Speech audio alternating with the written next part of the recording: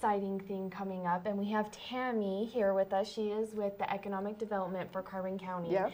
And you're going to talk about a lot of exciting things in the business world coming to the area. Do you want to tell us a bit about what you've been working on recently?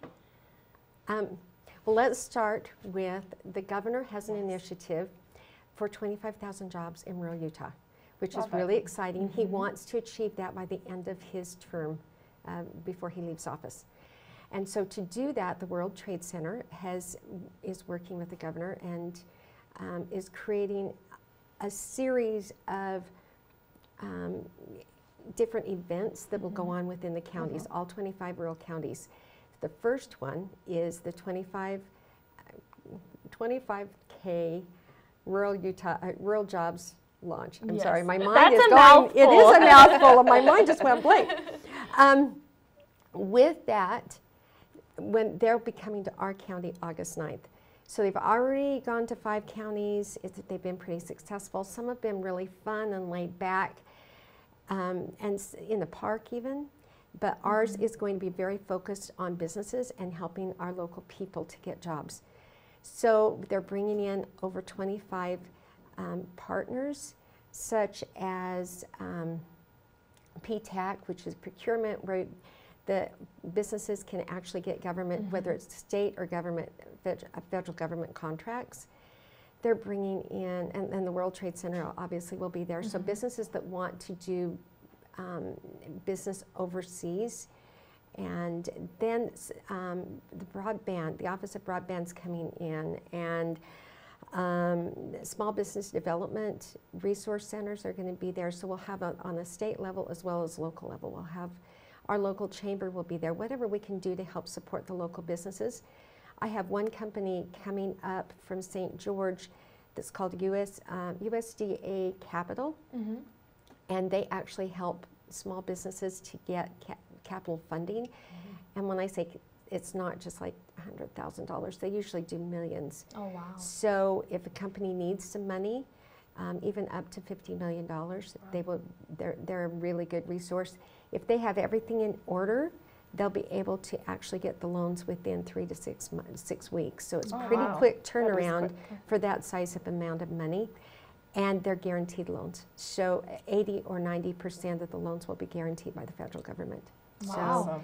So it is really helpful for the businesses. I have several businesses that have already contacted this organization, and they're helping them currently right here in our county. Oh, great. So that's exciting. We're waiting to hear if they're going to get their loans or not.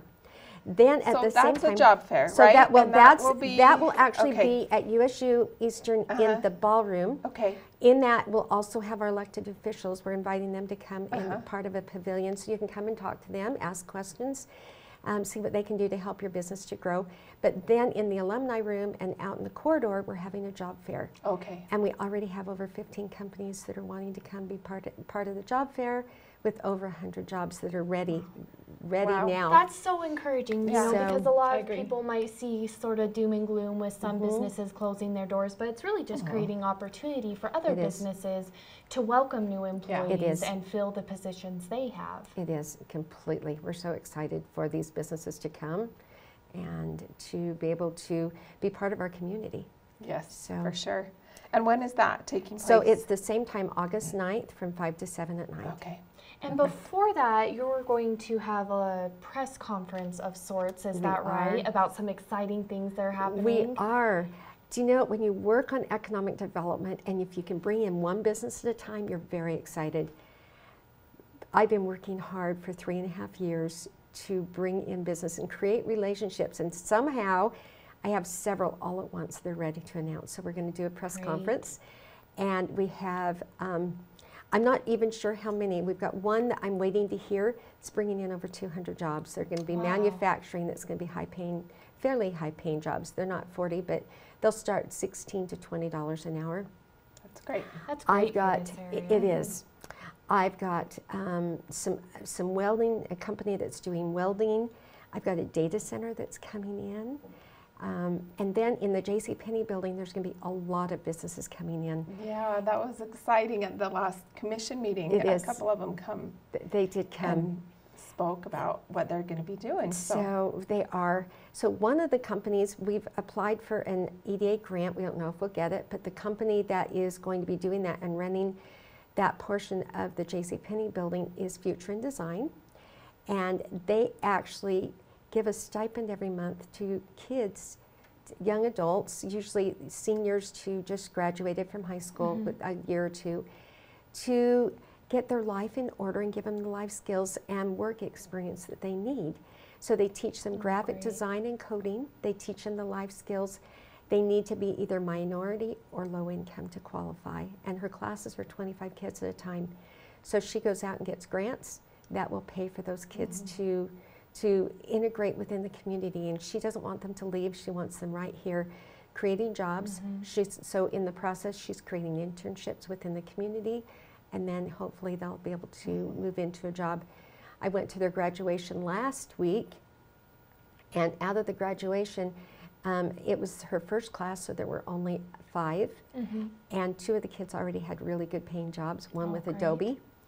And another one decided she was changing her whole life focus and going to become an architect, so she had already signed up for U of U to go to school. Oh, great. So that's the type of, these are kids that thought they could never do anything more than maybe work in a restaurant.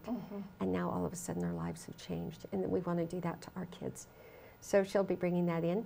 Another one is Accelerant that brought in, and we worked with Health Equity. They're going to be doubling or tripling the amount that they need of employees this year. So last year they started with 15 and we ended up hiring 57.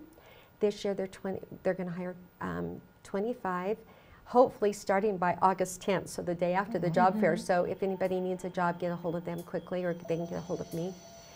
And they're expecting to be probably 75 or more jobs to be filled by the time they're finished.